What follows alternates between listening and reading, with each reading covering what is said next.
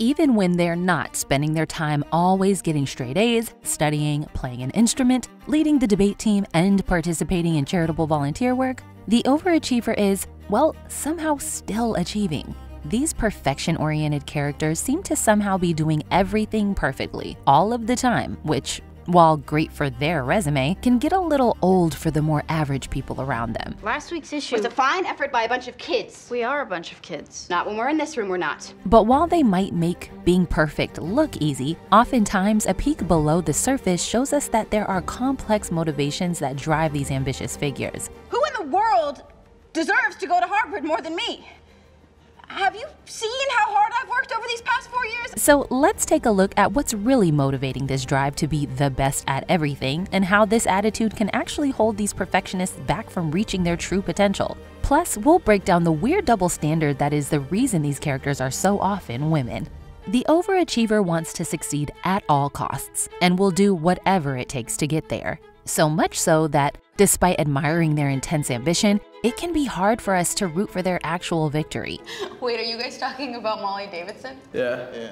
That girl is so weird. She always acts like she's like 40. Case in point, Rachel Berry. She may be one of Glee's main characters, but her obsessive self-absorbedness makes her so unlikable that audiences actually often root for her failure. The show tries to establish her as an underdog, with her fierce desire to become a Broadway star making her an absolute loser at school. But it doesn't take long for Rachel to become the de facto star of the Glee Club, where we watch her drive for the spotlight continually sideline other, just as strong, if not stronger, talents. But while Rachel's perfectionist qualities are driven by a difficult to engage with selfishness, it doesn't always have to be hard to root for the overachiever. Sometimes these perfectionists aim to use their endless ambition for good. If you get motion sickness, put your head between your knees, because Leslie Knope's stopping for no one. For some, the relentless pursuit of success can be driven by a real desire to help others and make change. These characters, like Parks and Recreation's Leslie Knope, utilize their Type A personality to unabashedly take initiative and lead others out of a sheer passion for their work. Yes, Leslie may be intense, but her perfectionism is driven by a deep love for Pawnee and its people.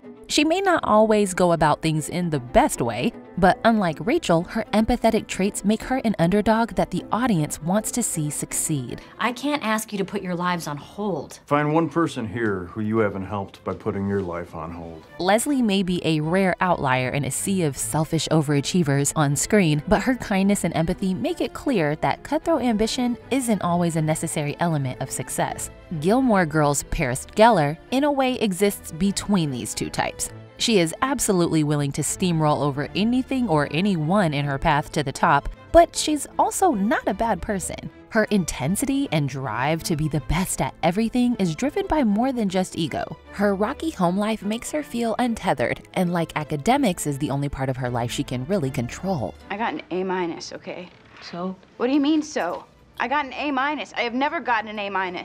While Rory just expects everything she wants to be handed to her on a silver plate, Paris is clearly aware of the work she needs to put in to get what she wants, and doesn't balk at it. Paris may face setbacks, but they only inspire her to work harder, leading her to eventual success, while Rory's coasting through the motions only sends her down a path of defeat. Whether we root for them or not, there's no doubt that the obsessive Type A nature of these characters can certainly be a little grating to the people around them. You make me any more late and I lock you in this car and have it compacted. They can often get a bit of tunnel vision when it comes to the rules. They think that if they do everything they're supposed to, there's no way things won't turn out the way they want them to. This can often lead the overachiever to disappointment when they realize that sometimes you can do everything right and still lose. But it also has a silver lining, because the overachiever is so intent on being prepared for and ahead of any situation, they are usually ready for pretty much anything. Hermione Granger didn't become one of the most iconic overachievers of all time just by being obsessive about her studies. It is because of her preparedness and ambition to be a great wizard that Harry and Ron are able to survive a majority of their close encounters. Leave Hermione? You're mad. We wouldn't last 2 days without her. And although Community's Annie Edison may not always take the most rational approach to things, I think the lesson here is that I need to win this! I want to win! her own need for academic success is often the driving force keeping the study group motivated and successful at Greendale. Yes, these characters certainly can be a little agitating at times, but at their best, the overachiever pulls everyone up with them and can inadvertently inspire those around them to succeed as well. You are making me do work for my fake conspiracy class. Exactly. While overachievers are able to handle way more pressure than the average Joe, even the most accomplished of perfectionists hit their limit eventually. I have bitten my tongue so long, it looks like a dog's cushion. But no more. And when left unchecked, this burnout can have severe consequences. Burning the candle at both ends 24/7 under the pressure of everything needing to be exactly perfect is no easy feat, leading to building stress that will almost assuredly lead to cracking and then exploding. I'm so excited! I'm so excited!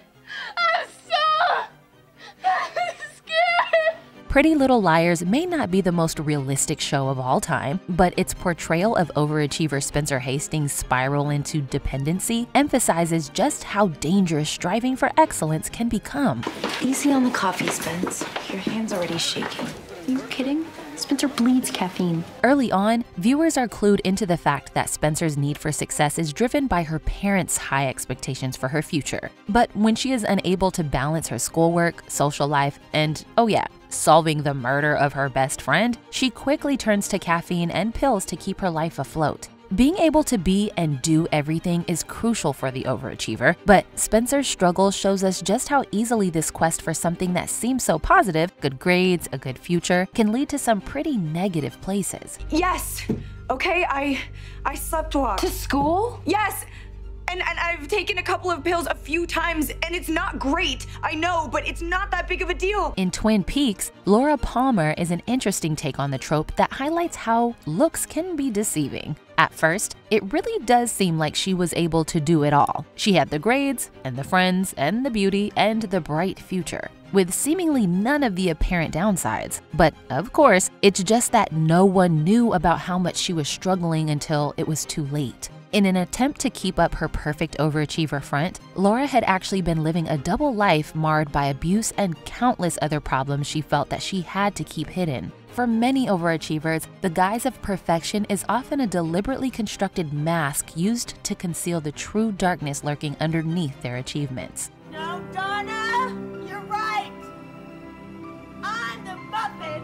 Yet, the realization that perfection isn't achievable can actually be liberating, leading characters down a path of significant growth that allows them to shed the rigidity of their overachieving traits. In our video on smart girl Alex Dunphy of Modern Family, we unpacked just how important it was to Alex to finally hit her breaking point and fight through to the other side. Get straight A's for 10 years, spend your summers building houses, drag your cello to school every day, write the perfect essay, and for what?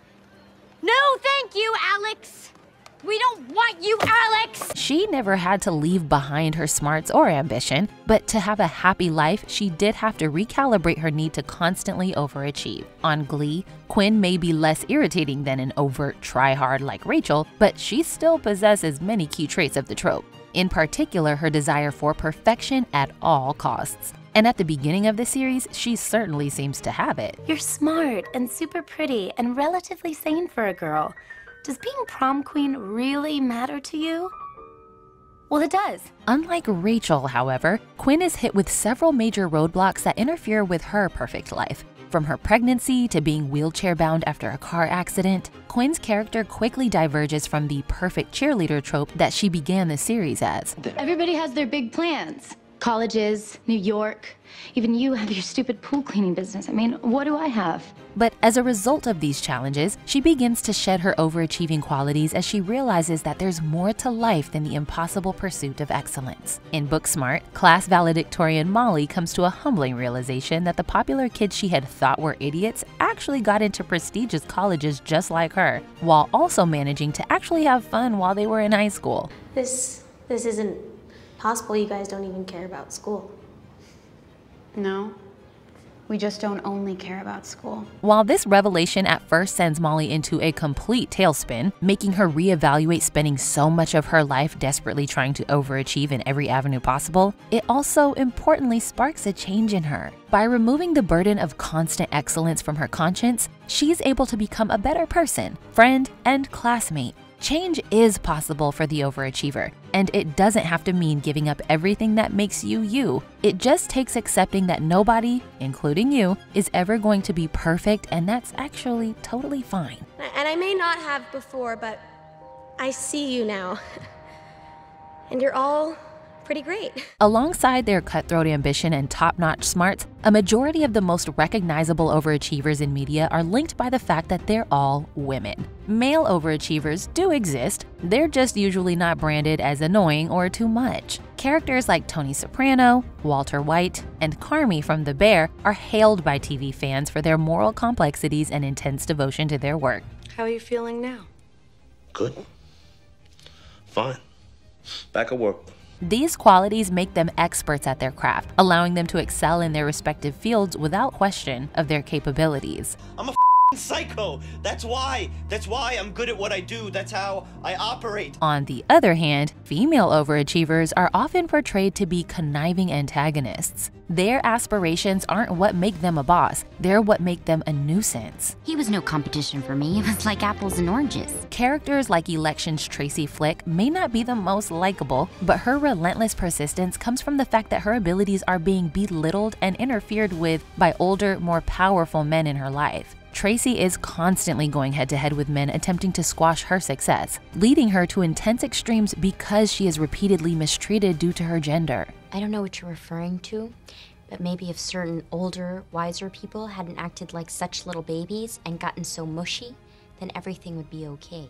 Being abrasive and willing to stand up for yourself no matter how hot the heat gets is often seen as a character flaw in women in a way it isn't in men. We see two sides of the female overachiever pitted against each other in Legally Blonde. Bold, rule-bender seeking to do good Elle Woods and quiet rule-follower seeking personal gain Vivian Kensington are pitted against one another by the patriarchal structures in which they exist, both the halls of Harvard and the dating scene. But they eventually come to realize that they're both on the same side, fighting against the same problem, the way all of the men in their life treat them. Did you ever notice how Callahan never asks Warner to bring him his coffee? I mean, he's asked me at least 10 times. Once they combine forces, they're not only both happier, they're also unstoppable. Despite what they may think, the overachiever is not perfect, and that's okay. But if there's one key trait that links them all together, it's resilience. These relentless go-getters have made a name for themselves due to their ability to persevere through struggle after struggle, and mostly make it look easy. Well, at least for a while. They might provide a cautionary tale of how things can go bad when there's too much pressure to succeed, either from themselves or someone else, but they also show us how far determination and belief in yourself can get you when you put it to good use. Actually, I'm highly logical, which allows me to look past extraneous detail and perceive clearly that which others overlook. The modern overachiever knows she can do anything she sets her mind to, but importantly, she's also learned that she doesn't have to be perfect to achieve success and deserve it. I've spent my entire life trying to be perfect, and where did it get me? I am in a field with 6,000 idiots!